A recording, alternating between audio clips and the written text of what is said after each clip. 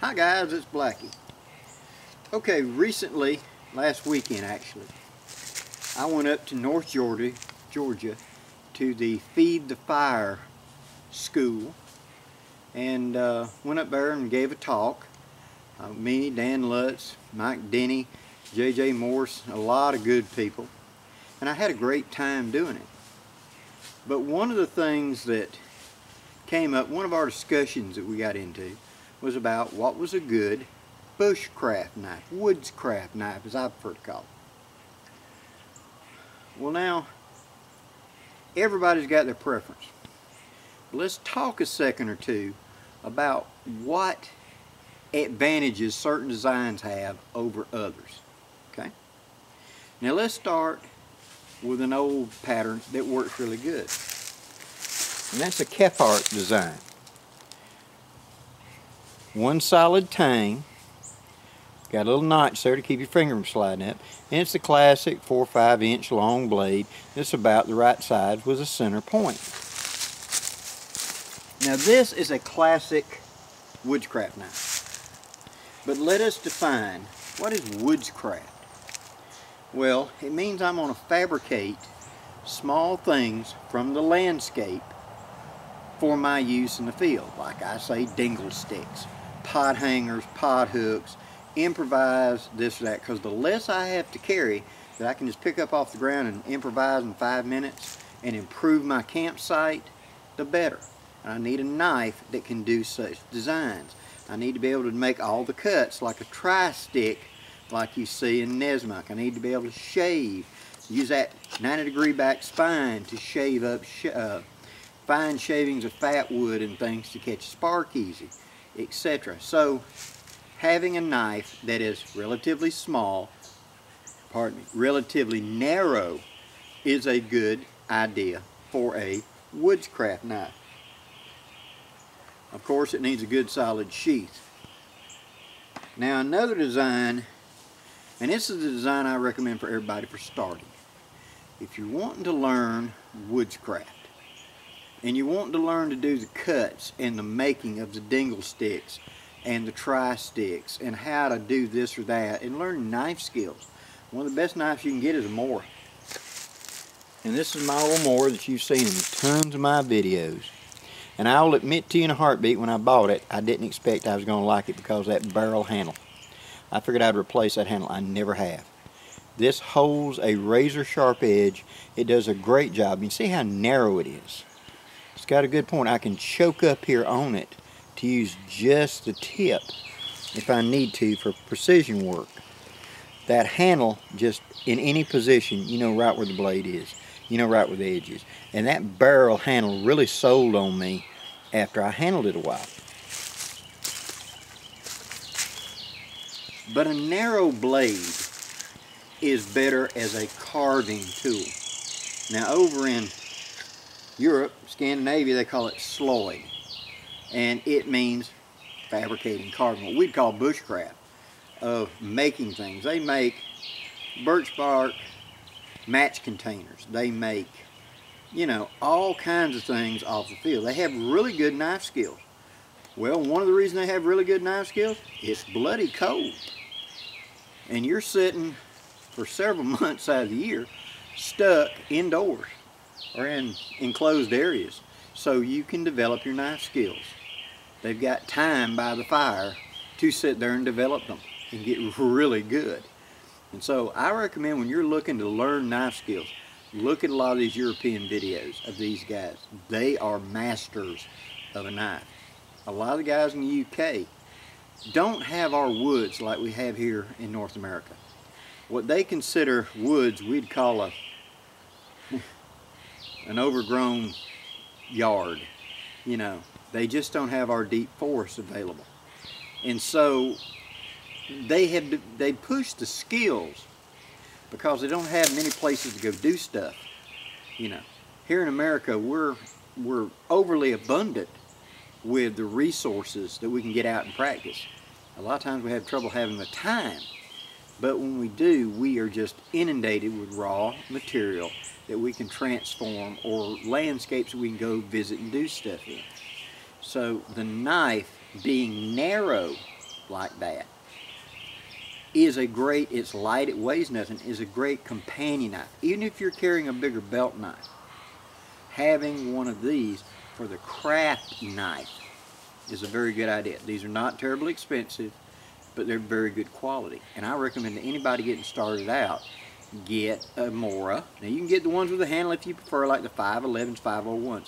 But these barrels, handle ones, to me are the better carving knife for doing practicing. Do you want to make primitive traps? Do you want to learn how to make things lock together? Do you want to carve little figurines or whatever? Whatever it is, I like that better for a carving knife. Okay?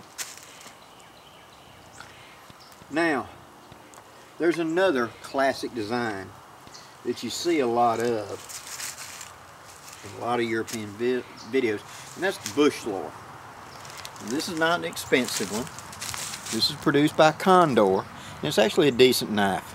Solid tang, and it's actually pretty good. It will take a good edge, and it's easy to sharpen in the field. And I used this one in quite a few of my videos early on before I got into custom knives. Now, this knife has more of that classic leaf. It's like a laurel leaf coming up. Points in the center. It's good for doing carving, but you notice it's a good deal wider than like that MORA.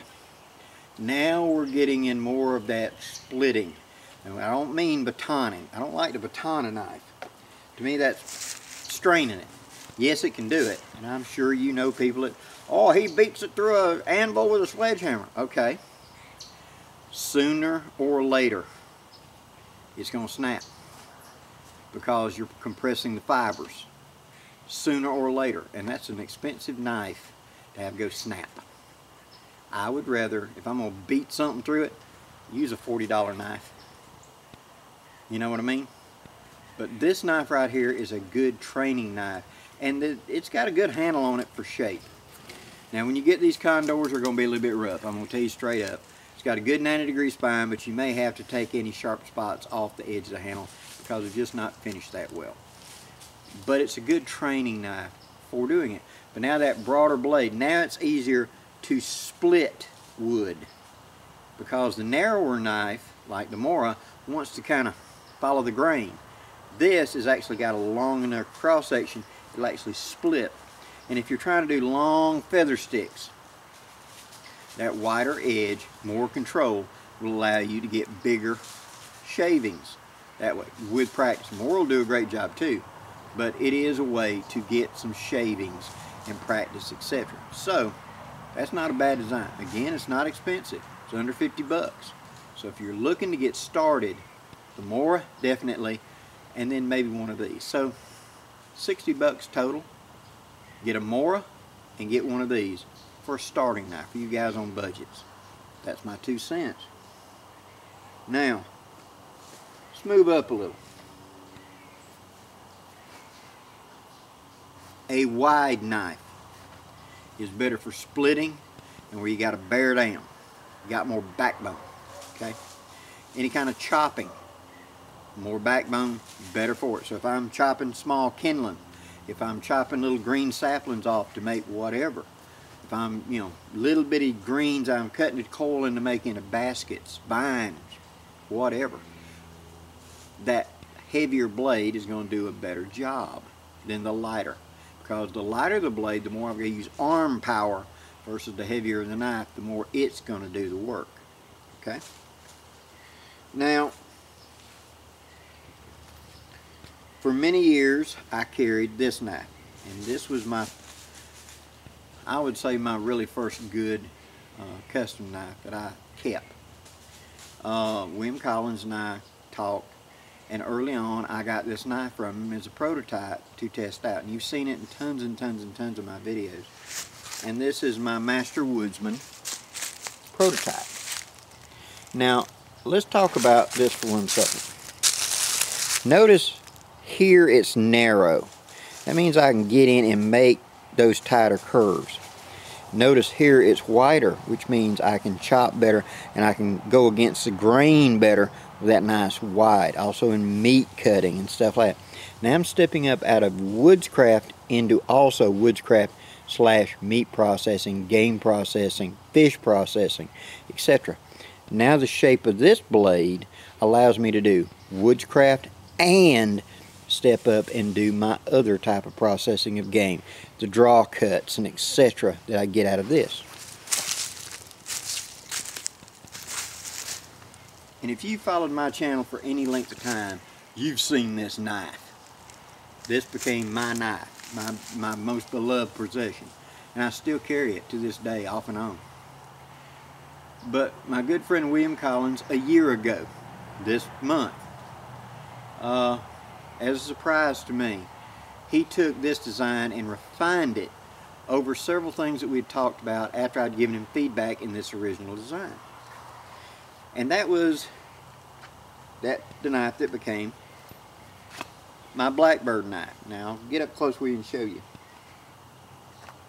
But why I'm bringing this up is, it was improvements that were being made because of Woodscraft. The knife was perfect, and I did everything with it. But there's a couple of times I wish it was a touch narrower for making turns in whatever I'm doing.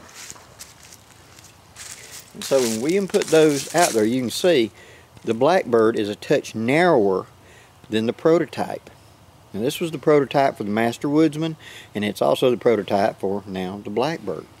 But I went to a narrower design, see, so that I still got all the shapes and etc. But now being narrower, I can turn easier and do more cuts. With what I do in my standard everyday work, so to speak, out here, the Master Woodsman prototype, we'll just call it the prototype, does a fantastic job, but I wanted it, you know, a little narrower, because there were certain things I do, especially cleaning fish. It was a little too wide to get inside of a bass that wasn't a 2-pound bass to make the curves to go along the spine, and that's where this came in. The Blackbird was a little bit narrower, see. So my Woodscraft has now spread out a little bit, and that's going to be true of you as well. You're going to start out doing certain crafts. Perhaps you're already a fisherman and you know what you need for a knife for taking care of fish. Well, I want to breach out and go to, I don't know, carving dingle sticks or carving whatever, or making these primitive traps. Okay, a fillet knife is not going to have the backbone, but a narrow Mora you'll probably have a good deal with, and you'll probably understand, see. Because in your learning of being a woodsman, and learning to be a woodsman, or a woodswoman, either way you want to call it, and I met several ladies up at this event too. There's a lot of ladies involved with this as well, and I have nothing but respect for them. I really do. The design of the knife that I'm using kind of shows what my overall job that I'm doing in the field. Now, am I doing predominantly shelter building? Because I want to do primitive shelters. I would want a bigger, thicker knife, like the WCSK. That's a chopper / utility / one knife does it all, kukri type, digging tool, etc. in one knife, which I prefer a kukri for doing that type of field work. But am I building a lot of primitive shelters? I mean, look at what Sean Kelly's doing in his videos, which are awesome, but he's taking and building these elaborate shelters. Some sort of chopper would be a real advantage in his, but also something to do fine detail. That's where the smaller knife comes in. I don't really think that one knife can truly do it all. I believe that one knife can do a lot. And I can do just about anything with this. But could I fell a tree with it? Yes, it would take a while. But I have the skills. Could I take this and make toothpick size splits? Yes, I've got the skills. I'd have to select my wood. Would I want to do a lot of fine, tiny detail carving with this? It's a little awkward for that. Could I do it? Yeah. I'd get tired and have to rest a lot, but I could do it. Now let's flip to the other end. Say, Mora. Could I fell a tree with it? I've got the skills. It's going to take a while. We're going to take a while. I'm going to first have to carve a mallet, then I'm going to have to carve some wedges, then I'm going to have to start cutting until I make the crack to start the wedges, to start pounding, to start, you see what I mean? Could I do it? Yes. It might take all day, but I could do it because I understand the knife. But this knife would be far superior to this knife if I'm going to sit there and be doing precision, look like I'm going to carve a chess piece. We're bored and I'm going to sit there and carve an entire chess set. This would be a better choice. See? So when you say to me, what is your preferred Woodscraft knife? There is everyday carry, general purpose, twice on Sunday. My favorite all-time Woodscraft knife to have on my belt. In the same breath, there will be other knives with me for different jobs. See? Because I recognize the strength of the knife. Now let's touch for just a second, because we're talking about this, on a crafting knife. Okay? My favorite crafting knife is the WCNK neck knife. All the curves that I have out of that Master Woodsman prototype, but it's in a much smaller package. Now yeah, it's broad, but it's kind of short. So I can get up here to this tip and use that tip for tight things. I love this knife for doing traps, for doing small precision work where I'm not using my Mora. A lot of times this is a ride all alone knife because I'm not really planning on doing a lot. I'm going out for just a light scout. I'm just going to tote a haversack, and I'll probably tote this or my bigger knife, but I don't need the big knife. I just need this. I can process game. I can do whatever with this. And for those guys that like shorter knives, that's perfectly fine. You do not have to have an 18-inch saber. You just need what you need. Now, in my experience, I have used a lot of knives. A lot. Everything from dime store stainless steel pieces of garbage that cost $1 each, all the way up to custom knives. And it's only been since I got in my YouTube channel and I got to dealing with William Collins that I got to really handling and utilizing custom knives. Why did I get into that? The quality of it, the understanding of it, and how I was able to utilize it. Now, an analogy I gave once, and I'd like to give you again here, is this. A lot of people look at the price of some of them knives at $200, $300, $400, depending. You go, oh my God, that's too much. Okay. I bet the cell phone that you're holding in your hand right now costs more than that. Well, yeah, but, you know, but you wanted that certain cell phone because it had the features you want, the quality you wanted, all the things you wanted, and you were willing to pay that $600, $700, $800 for that phone that would do that job or on that plan or whatever. Well, I do Woodscraft. I do a lot with a knife. So I invested in that kind of knife.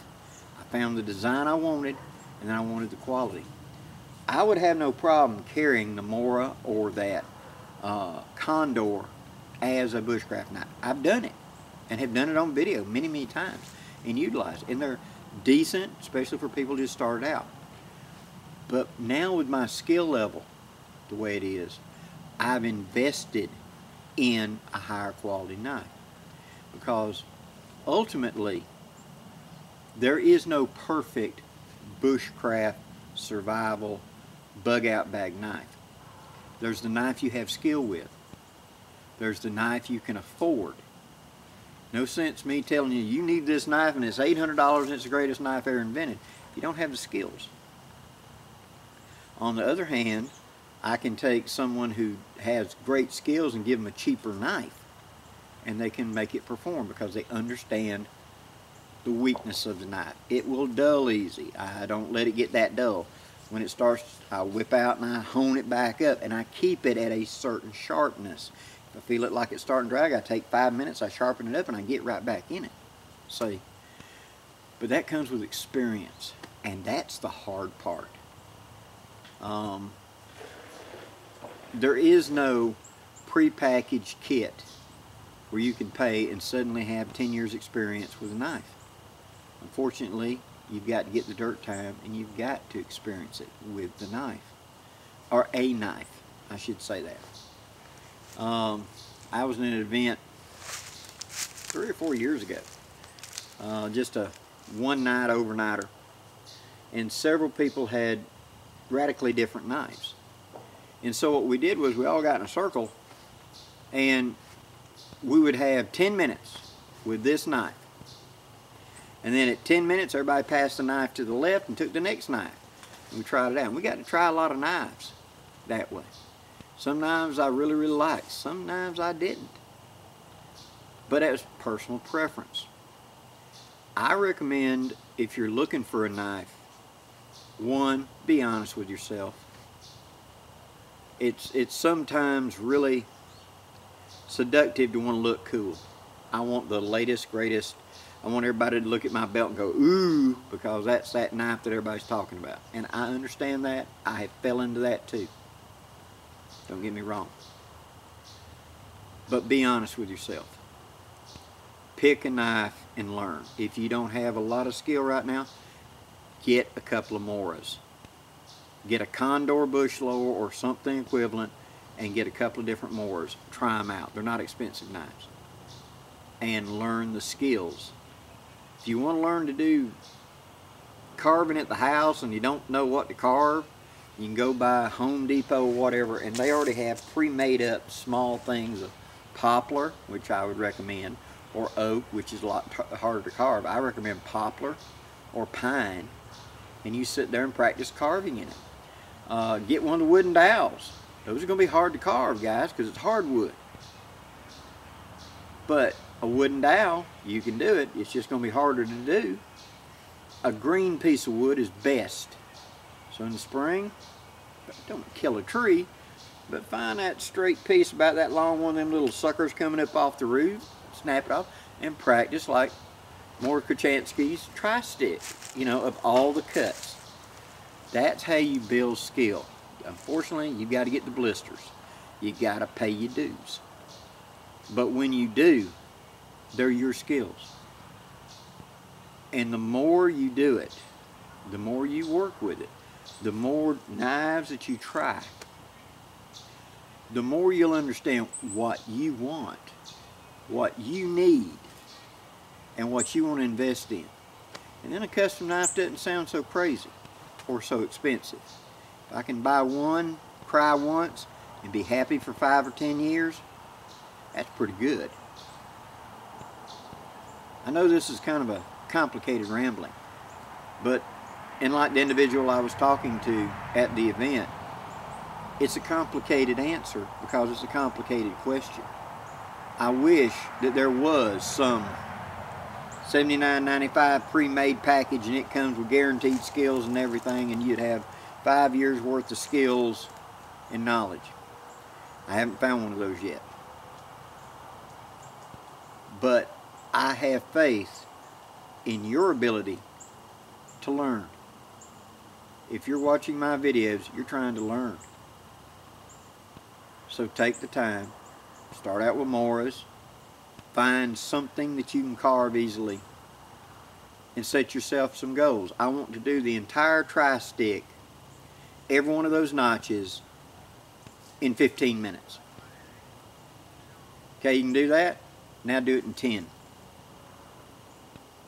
Now you can do that. Now get a hardwood dowel. Much tougher to carve. In 20 minutes, do all of them. You did it, do it in 15. When you can do it, and you're doing it with skill, move on to something else. Go look at primitive traps.